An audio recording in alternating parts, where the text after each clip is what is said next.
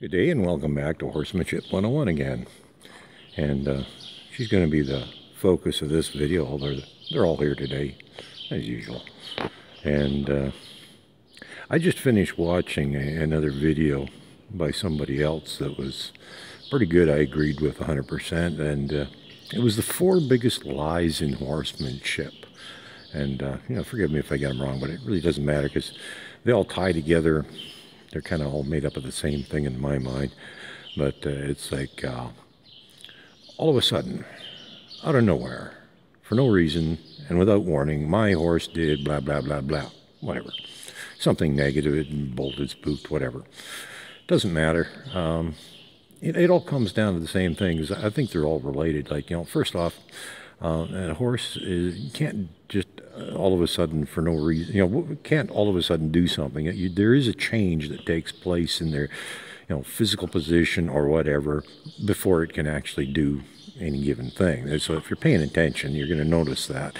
For no reason, there's always a reason. Horses don't do anything for no reason.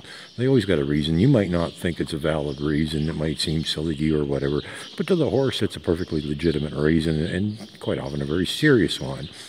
Without warning, not if you're paying attention and you understand horses. Horses always give you lots of warning, minutes, hours, sometimes even days in advance. I'll throw a little analogy at you. You're riding down a trail, plastic bag blows up, gust of wind, and the horse freaks out, rears up, does a 180, and bolts the other direction. And you're thinking, man, that horse was stupid. It did that for no reason. No, it had a great reason. You're thinking, well, it was just a little plastic bag. Well, one of the reasons is you didn't properly desensitize the horse to the plastic bag. But, skipping that part, the horse had a reason. Because as far as it was concerned, that plastic bag was a horse-eating monster. And it was a matter of life and death. That thing was going to kill and eat him. So the horse was, its instinct, survival instincts kicked in. It went into survival mode. And basically, its reason for doing what it did was a matter of life and death. And I don't think you can get a much better reason than that. That horse wanted to stay alive. Okay, the plastic bag really wasn't going to hurt the horse, but the horse didn't see it that way. So as far as it goes, and that horse actually had a pretty darn good reason. And without warning, like I said, if you understand horses and you're paying attention, there's always warnings. Now, I'll get to that story in a minute because that's got to do with this one. It's something I shared before, but just going to back up a little. I think part of the problem is denial. Like I've said before, nobody likes to be wrong. It's kind of human nature. We don't want to be wrong. So rather than admit that we aren't paying attention, and rather than admit that we don't have good enough knowledge about horses to realize what's going on, it's much easier to create this mystery problem and blame it on the horse. So all of a sudden, out of nowhere, for no reason, without warning, the horse did blah, blah, blah, blah. Okay? That's kind of human nature. But, I think, you really need to understand horses. That's one of the things I emphasize is learning to know what a horse does and learning what you're watching for, learn to read the signs, because if you have that knowledge and you're paying attention, and you're going to find out very quickly that all of those lies are in fact just that. They're huge lies. Okay?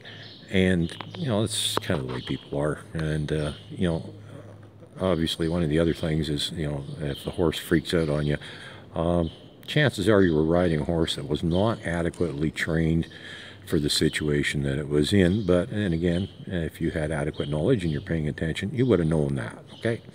So how this one fits into it, well, a number of years back, and I did a video on this talking a bit about it, but I think it goes along real good with this one. The subject matter is when I first started riding her, I went to go get on her one day, and when I went to go get her, she wasn't right. As I was leading her up to the corral, clearly something wasn't right. As I was tacking her up, nope, she's not right. Take her out in the yard, get on her, riding her around, nope, not right. In the end, she finally did bolt. Now, that was my fault 100%. I own that one because I never should have got on her in the first place. And I'm actually surprised that it took as long as it did before she reacted. Now, did she happen all of a sudden? No. Actually, I'm surprised it didn't happen sooner. Did she not give warning? Oh, she gave me lots of warning, probably about a half an hour's worth of warning and a whole bunch of warnings during that time. Lots of warning. Did she have a reason? Well, I don't know what it was, and to this day I don't have a clue what the reason was, but I'm darn sure she had one. And I knew enough to know the signs, and I was actually paying attention enough that I saw them all. Unfortunately, I was a bit of a dummy, and I chose to ignore those signs, and I got on her and rode her anyhow. However, on the bright side, I found out that the rest of my training had worked out quite well, because when she did bolt, she was at a full stop within about 150 feet, so that part worked out okay. But did it happen all of a sudden? Nope. Without reason? Well, I don't know what the reason was, but I know she had one. And did she not give me warnings? Lots. Lots and lots. So horses just don't do that. And if you think they do, you've got to improve your knowledge, learn a little bit more about what to watch for, so you know when things are about to go wrong. Sometimes it can happen pretty quick. The horse can tense up and freak out very quickly. But if you're paying attention, you're going to catch that stuff.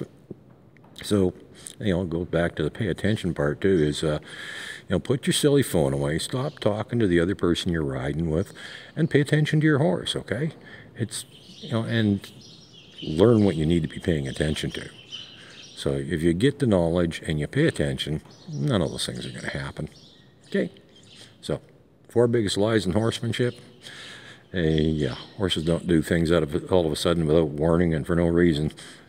You might not know what the reason is. You might not think it's a good reason, but guaranteed, horse has a reason. And they'll always give you warning if you get the knowledge and you pay attention. Have a good day.